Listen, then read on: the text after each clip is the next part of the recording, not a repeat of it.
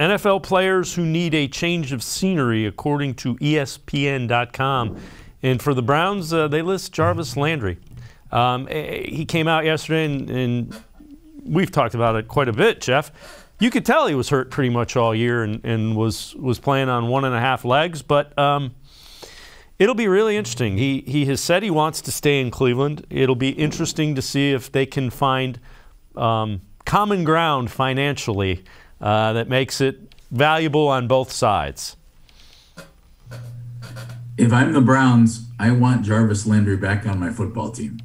And if I'm Jarvis Landry, I want to make as much money as I can. So you just said common ground. That's it. I don't think Jarvis performs at a level that is probably relative to his pay. In other words, if I'm the Browns, I'm probably not going to want to pay him that. And I don't know that you should. You know, I think of the top 10, 15 wide receivers in the NFL. Is Jarvis in that group? I don't think so. That said, I'd really want him to continue on this football team. I think he's a really good football player. He's great. I love his attitude. I love his mentality. I love how hard he plays. He's not a game-breaking talent. You know, he's not DK Metcalf. He's not Jamar Chase. That's not happening. He's not the guys in Dallas, and Dallas has a handful of them.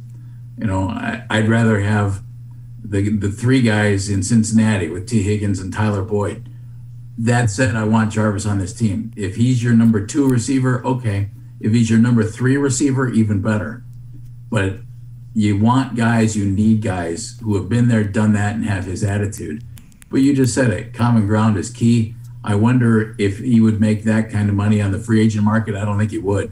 And so I'm curious to see what they might be able to come up with to keep him here. Because why wouldn't you want him here? He's a great pro.